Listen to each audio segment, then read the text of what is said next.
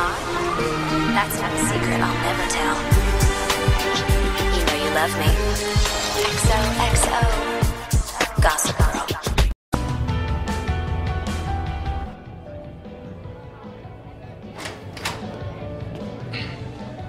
Ladies, if you'll excuse us.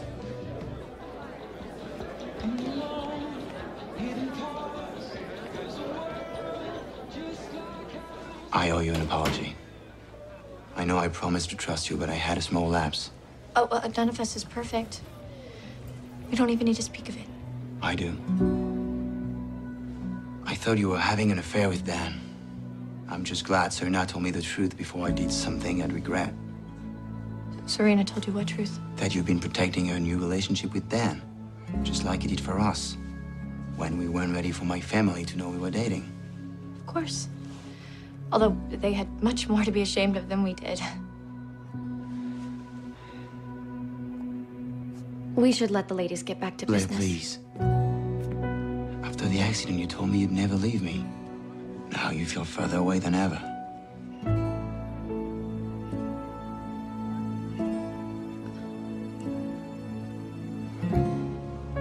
It's true, I've been keeping a secret.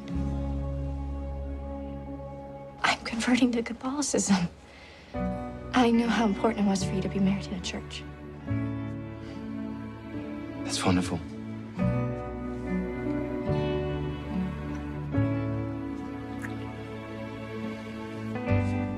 Let's go celebrate the first year of the rest of our lives together.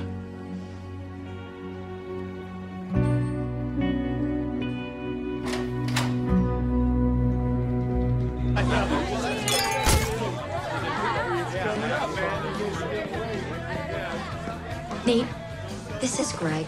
He drove Chuck and Blair's car the night of the accident. Look, I appreciate the invitation to the party, but I've already told the police everything I know. Which is what exactly? Those photographers got really close to the car, but the bigger problem was that my brakes felt like they had no pressure. I swear I checked them before my shift started.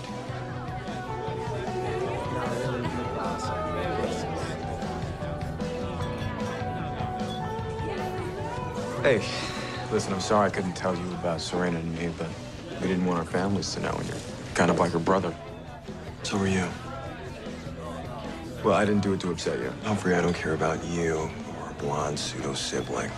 Your relationship with Serena may explain the sneaking around, but does not make sense of the fact Blair cut me out of her life. Chuck, I swear, I don't know. I think you do. When I find out what secret you've been keeping and why, you will pay.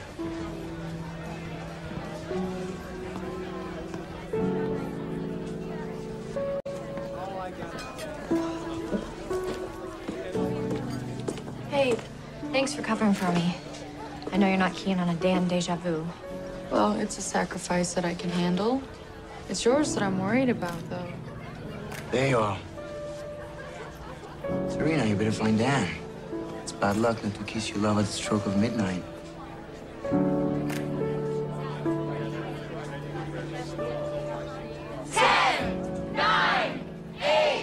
I guess this is our cue. Sorry, I couldn't think of a better way to save Blair.